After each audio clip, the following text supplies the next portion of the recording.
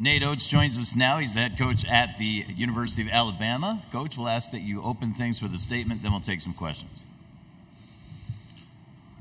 We had a good practice yesterday. We made it through injury-free, so I think as long as we can get through today's practice injury-free, we should be healthy for the first time in a while, and we're going to need to be healthy. We're going to need to use our depth against UCONN, but I like where our guys' heads are at. Obviously, we're big underdogs. We know that. UCONN's very good. They've been running through the competition, but I don't think our guys are scared. I think our guys are confident in their abilities, and we're getting healthy. We'll be ready. We know it's going to be a tough game, but I think we've had good game plans going into the last few games here in the tournament. Our guys have done a good job executing them. I think we'll have a solid game plan. I think our guys are going to be pretty locked into what we have to do to get this thing done on Saturday. Coach, our first question comes up front on the right side of the room.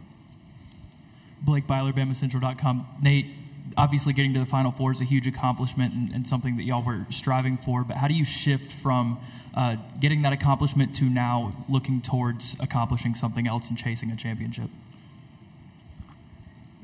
We talked about at the beginning of the year, our goal was to win championships. We didn't win the SEC regular season this year. We'd won that 2 out of the last 3 years. We had a shot at it, lost the home game to Tennessee and the road game to Florida, which, we didn't win that. Had a shot to win a tournament championship, which we'd done 2 out of the last 3 years. Didn't win that. Now, here's a chance to win the biggest championship out of all of them. So, while I don't want to take anything away from making a Final Four because it's special, it's something that's never been done in school history, but there's still 2 games to be played, and the biggest championship of all is still sitting in front of us, and we need to get locked in and play it. So let's not discount the fact we've made a Final Four. That's a big deal, but we're still playing for a championship. We've got 2 games left to win the biggest one of all, and that's where our mindset's at right now. Second row on the right side, same area of the room, Coach. Coach Joe Gaither, BamaCentral.com. The last couple of weeks, you've really accredited Mark Sears' leadership as being the catalyst for this run. Could you elaborate on maybe what he's doing differently or what he's doing more of in the leadership department that you think has really driven the team to this point? You know what? I think he's done a better job encouraging his teammates, talking in the huddles. We got to get stops. He comes in, he's a lot more vocal. I think a lot of guys, maybe it's not their nature to be as vocal. They kind of let their play kind of lead the way, if you will. But you've got to do more than that if you want to be a real leader. There's no option. You have to be vocal. You have to speak up. You have to inspire your guys. He's become more vocal. He's talking in timeouts. He's talking in huddles. He's making sure that he knows what the scouting report is so that he can really talk through with some of these younger guys what we have to do. So I think a lot of the more vocal, inspiring, holding guys accountable stuff he's been a lot better at. Coach, up front on the left, second row. Robert O'Connell, Wall Street Journal. Nate, over the last couple of years, UConn's gone from a solid offense to one of the top offenses in the country. Just in your scout, what accounts for that uptick? Like, what's gotten them to this premier level these last couple of years? You know what? I know Danny fairly well, as it's well documented, and I've had discussions with him. We're obviously very analytics driven. They are too. They take a lot of threes. They don't take too many tough mid-range. You look at their shot chart, it's pretty similar to ours. Now, they're at the rim shots. They get a lot more post-ups than we do, but I think, their shot geography, if you will, has become pretty clean with a lot of paint shots, threes. They get to the free throw line, and I think that Danny's got a good feel for what he wants their identity to be. We played them last year up in Portland at the PK 85 or PKI, whatever it was, and they do a really good job playing through a pretty dominant post player and getting their shooters wide open looks and not really settling for bad shots. They have no problem going deep into the clock to make sure that they get the shot that they want and are looking for, and he's got all kinds of different sets to get the types of shots they're looking for. The other thing they do a good job of is a guy gets hot, Spencer hits a three, they're probably going to run a play for Spencer next time down. He does a great job of controlling who gets the shots, and they're going to have their better players are going to get shots that are in their areas that they can make them, and I think he's done a really good job of that, and he's gotten really good players. Obviously, his recruiting's gone well, but you can get really good players and not put them in the right spots. He's got really good players and putting them in the right spots to get efficient shots. Coach, that same area, second row. Hey, Coach. Blake Neiman, Sun Devil Source. I was talking to Bobby Hurley the other day, and he said you guys have stayed in touch since your guys' time together at Buffalo. What has your guys' interactions been like through the years, and how impactful was he in preparing you for your first head coaching gig? Yeah, we've definitely stayed in touch. I mean, I wouldn't be here if it wasn't for him giving me a shot. So I feel like he's a mentor of mine. He's one of the best point guards to ever play. I learned a lot about point guard play in the 2 years I was with him, which the way that we want to play, we've had great guard play. We've done a pretty good job putting guards into the NBA, and I feel like I did learn a lot in those 2 years. We've stayed in touch on different things throughout the years. We've kind of stayed in touch on he's had some really good teams. We've talked about them. We've sometimes one of us is on a losing streak, kind of pump the other one up. We always see each other on the recruiting trail. How's recruiting going? When we played Arizona here, they allowed us to use their gym to practice in. And then obviously we both got the connection with Danny. It's his brother, and I've known Danny for a long time, and Danny's been pretty successful, so we'll text on some of Danny's games too on some of that stuff. So, different things, different areas, just kind of touching base on basketball-related things throughout the years. And, yeah, I mean, him and his brother both coach super intense, and I'm not sure I'm quite at the level of intensity those two guys carry on the sideline, but we're pretty intense as well, and I think that there's a reason that their families won big in basketball at all levels, and I kind of learned how to I learned a lot of drills from Bobby, and I think he got them from his dad and from his brother, and we still use a lot of the drills I learned from Bobby. Just they're good. They shoot his dad probably his best drills in basketball, and the two of those, Danny and Bobby learned a lot from their dad, and I was able to learn a lot from Bobby and Danny as well. In the center of the room, Zach. New York Post. Three of the four coaches here were high school coaches like you were. How do you think that important is? How important is that for someone once you get to this level? And you always hear about there's so many great high school coaches who never do get that shot. What was it like for you also when you did finally get that shot? Yeah, I agree with that. I think there's a lot of really good high school coaches. I went against them up in Metro Detroit area, and I've gotten to know a lot of them. I still steal drills when I go on recruiting trips to see different high school coaches work. I mean, I've been fortunate enough to go into some pretty good high school coaches' practices. I think, I was fortunate. I got some breaks, and Bobby gave me my first break. If it wasn't for Bobby giving me that break, I wouldn't be here. And I think there's a lot of really good high school coaches that just never got a break. And, it's unfortunate, but there's only so many jobs out there, and, it's hard. Everybody's not going to get a break. So you kind of got to be ready for your breaks if they come. it is pretty cool that 3 of the 4 of us were high school coaches, and not that long ago. I mean, 11 years ago I was a high school coach, and it wasn't too long before that Danny made the jump straight from St. Benedict's to Wagner, and then Keats was moved from high school to a college assistant a little bit more like I did, and then was able to get a head job at Wilmington. And I think it's pretty cool that 3 high school guys, I'm sure there's a lot of high school coaches out there looking at this Final Four, wondering if they can get a break. And I just tell them keep working, be ready for a break if it comes. And sometimes you got to make your breaks. But I think it's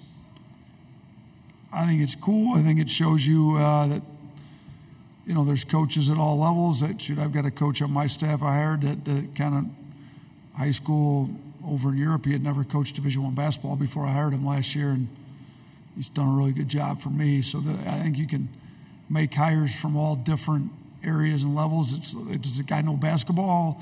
Is he passionate about it? Does he work hard at it? Like that's more what I'm looking for in hiring assistants. And I think maybe this Final Four helps some ADs see that they can think outside the box maybe a little bit more.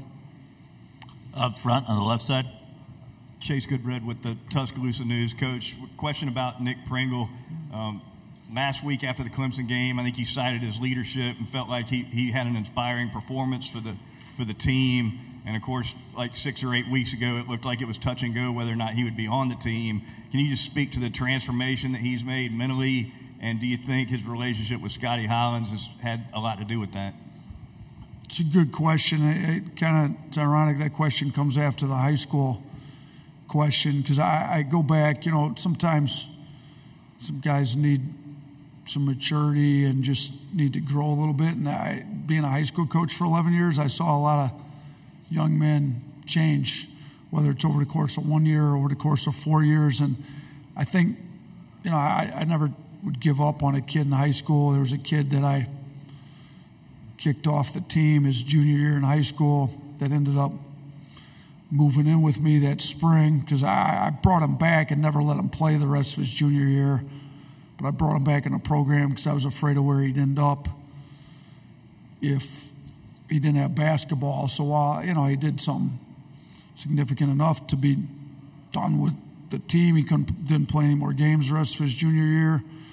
But Valdez Green was his name, went by Vinny. Vinny ended up being in a tough spot. He moved in with me that spring, stayed with me all spring, summer, the next year, played for me his senior year, got him into junior college, came back, stayed with me on his senior breaks. Like, you see guys change, and especially like the high school level I was at. So like, to answer your question about Pringle, I think he has changed a lot. I think sometimes they have to see things from a different perspective. And one of the statements he made to me when he'd come back from, he got suspended, I think that's what you're referring to, 6 to 8 weeks ago, is I didn't realize what a distraction I was to my teammates. And his big thing is he's always wanted to be there for his teammates, and he has been. He's been a good teammate, but he didn't realize some of the stuff he was doing was a distraction to him, and he didn't want to be there. And I think,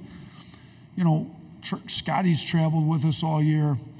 Scotty started traveling with us last year with the kind of the adversity we went through, and Scotty's been a great mentor to Nick, great mentor to a lot of our guys. I think Scotty helps Nick stay grounded. Nick's very vocal, got a great personality, got natural leadership about him, just need to make sure he's leading the right way. And I think these last few weeks, 6 to 8 weeks, he's made big changes and he's leading us the right way, and he's got this great infectious personality about him that when you get him leading the right way, like, he can really be a great leader. And I think he's a big part of why we made this run here in the NCAA tournament. Midway back on the left.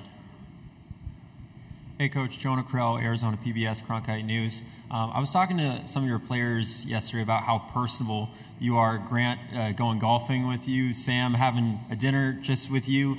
And I know you're a teacher at heart, so how have you learned to balance being a friend and being relatable with your players, but also being tough on them and being able to coach them? Yeah, I think again, I said it yesterday, I wouldn't trade my path for anything. I think being a high school coach helps me in that regard. The high school job I had wasn't one of these, they pay you a bunch of money to just be the basketball coach. No, I had to actually teach a full-time teaching load. I was teaching 5 hours of math at Romulus, so I typically had, I taught Algebra 1, I taught geometry, so I had freshmen, I had sophomores, and I taught statistics. So then I had juniors or seniors. So I literally had my players dang near every year, like from their freshman year up through in math classes. So, and I'd have the freshman kids. So it was easier to build relationships with my players in high school because I get them every day in class, even in the off season. So in college, you have to create different ways to build it with them outside the basketball floor.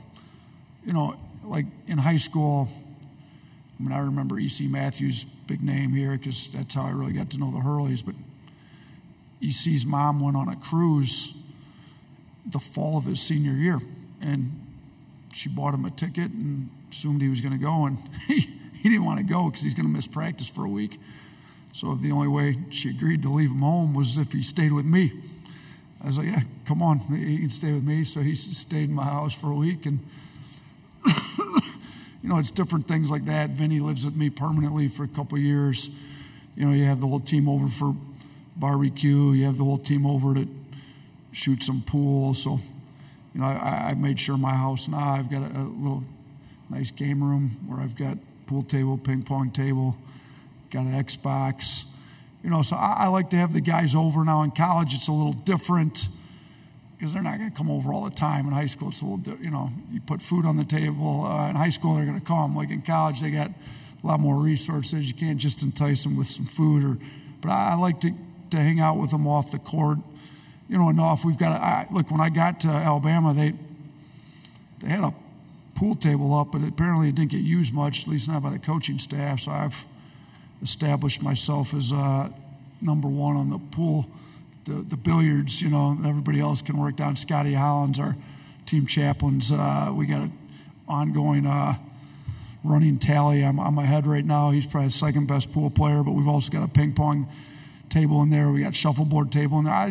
It's easy to interact with guys on things like that.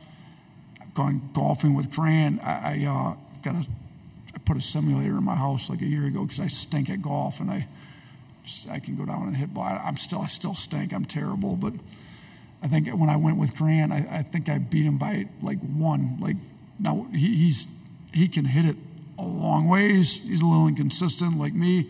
I don't hit it near as long as him, but I think I beat him by one. But I remember I think I had like Sam over there hitting on the simulator. I got a video on my phone of him hitting at the Fan Fest yesterday. 3 strikes, he was out. He missed the ball entirely 3 straight times. It looked similar to on my simulator. But I think when you're able to hang out with the guys a little bit, do some fun stuff. Shoot, I think the day before we left for the tournament, we had everybody out and went. They've got a new Pop Stroke mini golf thing in Tuscaloosa. We took the whole team out to that. Just get away, don't talk basketball, hang out, let them see you as a real person. I think it works a little bit. So, yeah, we try to do some of that type of stuff. We're going to welcome in Mark Sears, and we're going to start to transition to our full court press questions, but we're going to take one all the way back and all the way left. Hey, Coach. Brett Greenberg, Bama 247. I know you can't give specifics, but just from a recruiting perspective, what do you think this Final Four appearance does for you guys going forward? Does the recruiting pitch change? Talk about that for a second. It certainly doesn't hurt. I mean, if kids don't want to be a part of a winning team, I probably don't want to take them. So we've had one of the more, what would I say, modern offenses, one of the more recruitable 2 offenses in the country over the last 5 years. We've done we did a study. We've improved our guys' draft stock more than anybody in the country has over the last 5 years since we've been there. So we've got the NBA deal. We've had more lottery picks than anybody in the country. We've got the offense going. We've won at a high level, I think, since we've since I got to the SEC, they've given out 9 trophies. I think we have 4 of them. You know, there's 5 regular season, 4 tournament. They didn't have the tournament my first year. I think we've got 4. Kentucky's got 1. Tennessee's got 2. Auburn's got 2. So we've won those championships. We've got an offense. We put guys in the pros. Now we're competing on a national stage in the Final Four to win a national championship. So there's not a lot missing in the recruiting pitch now. So Preston's a big-time recruiter, and he's certainly using this Final Four run to our advantage for sure, and we'll see what type of dividends we can gain from it moving forward to spring and summer. Back of the room, just to the right of the aisle. White polo, thank you. Hey, Coach. Mike Miller, Field of 68 Daily. I asked Mark yesterday if there was such a thing as too many threes in a game. Now, you've run the calculus. You tell me, I'm sure Dan knows the calculus too. Is there such a thing as too many threes? No. It all depends on how the defense wants to guard us. I think you go back to our Purdue game, what did we shoot, 46, if I remember correct? Like, I don't really care. We'll shoot 50 in a game if that's how they want to guard us. And, you know, if they want to take the paint away, we'll take threes. If they want to take the threes away, we'll take the paint. Now, UCONN presents a little bit of challenge because they've got Klingon that kind of roam the paint. I'm sure they're going to try to run us off the three-point line. So, you know, most games there's a pretty good mix of threes and paint shots. But, no, there's no max. I mean, shoot, we've made – my first year, we set the SEC record for threes made in a game. We made 22 at Auburn. We broke that record, made 23 in a game. We've hit 20 plus, I think, 5 different times. Can't make 20 if you're not taking 40, 50 of them. So let them fly. We're going to take some full court press questions. Let's go to the second row. Hi, I'm James Morrell from ASU. Coach, you kind of touched on this earlier in the press conference, so Mark, if you want to answer this. You talked about how it's important to be here and the job's not done, but not to downplay the fact that this is your first appearance in the Final Four, your program's first appearance. What does that mean to you to be here on the stage? Go ahead, Mark. It's for you. I already answered it before you got here. You didn't listen to the question. He said that. All right. So, having a first program appearance, you know, it's very special and to soak it all in, you know. But we didn't come here just to be satisfied of making the Final Four. You know, we have goals and ambitions to win the whole thing.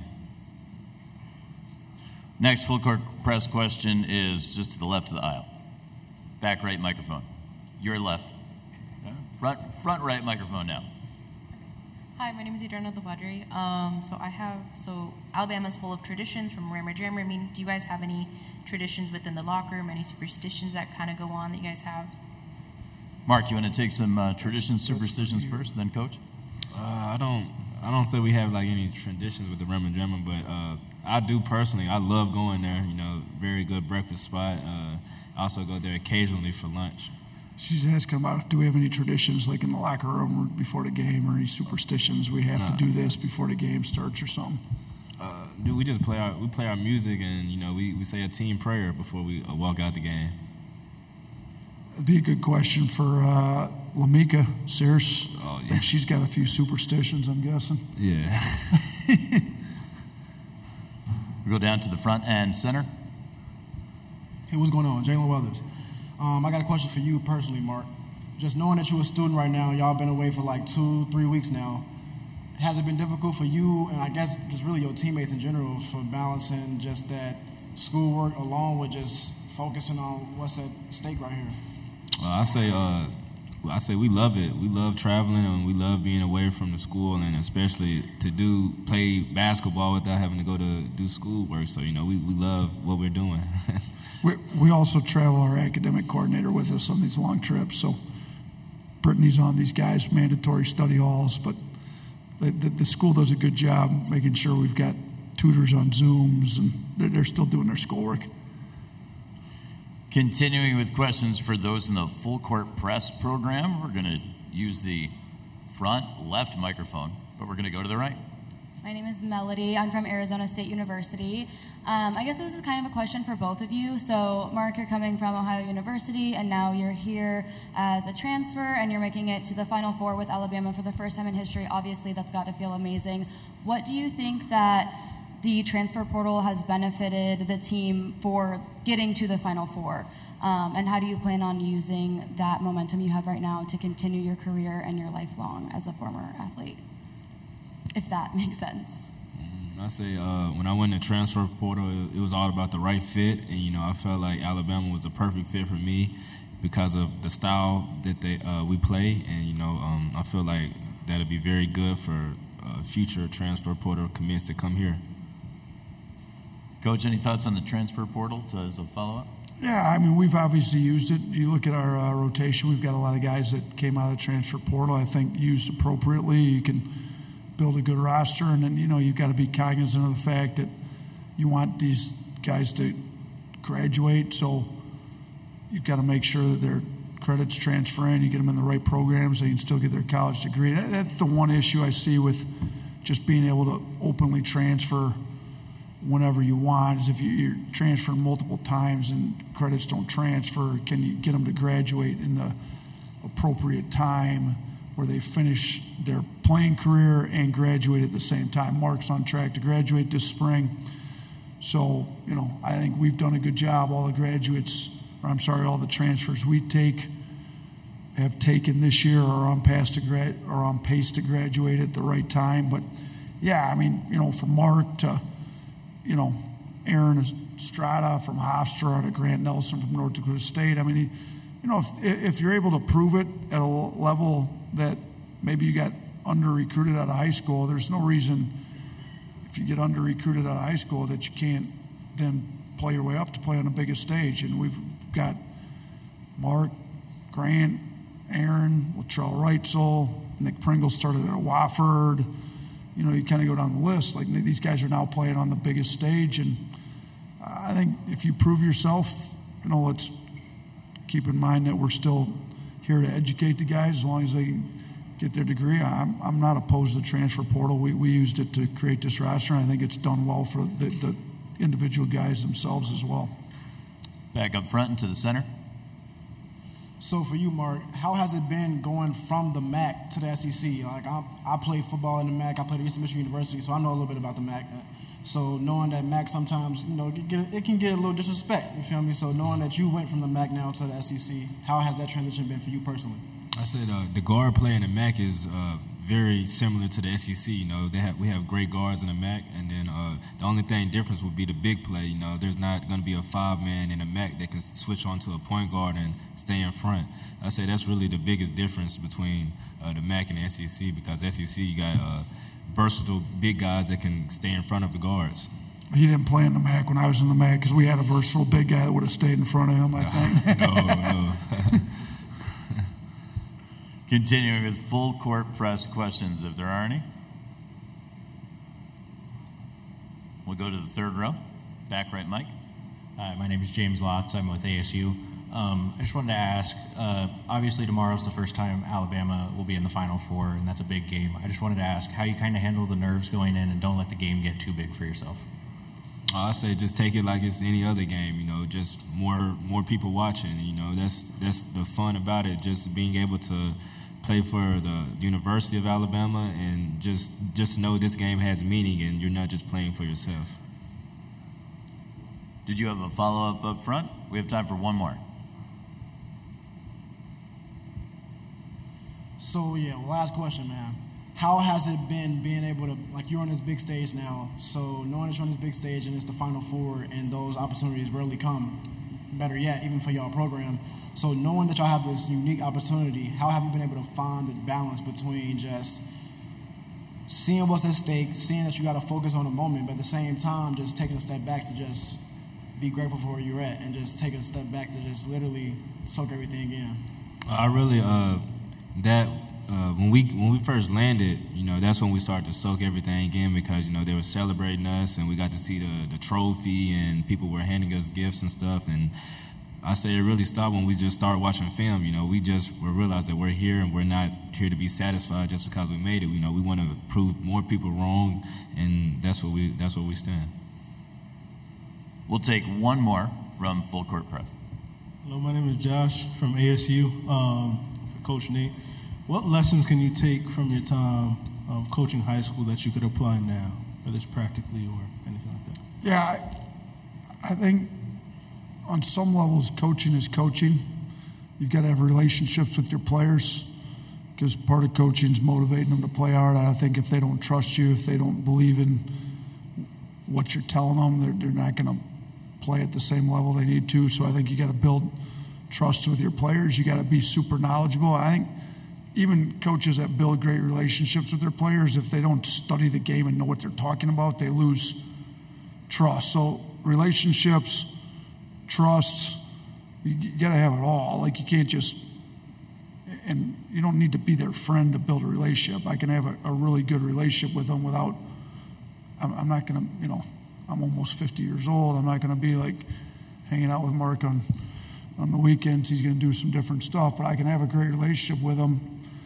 I felt like when I was a high school coach, I wanted to be the hardest working coach in the state of Michigan so that I could build their trust. I had an assistant, a long-time assistant, Josh Baker, who went and took over his own program and won a bunch of state championships at Southfield Christian. But I used to tell him, if all we're doing is just teaching these guys how to put a round ball through a ring, we're wasting an awful lot of time. But if I can be the best coach they've had to where I get their respect, so then I can teach them how to grow into be a young man on a lot of other areas, they respect you if they know you put the work in to make them better at what they're trying to do. And then you can use that to teach them life lessons and a lot of things. I think the same thing goes now. I mean, if they know I'm lazy and I don't know what I'm talking about, they're not going to respect me as a coach, as a man. So let's be the hardest working guy, the most prepared coaches we can possibly be.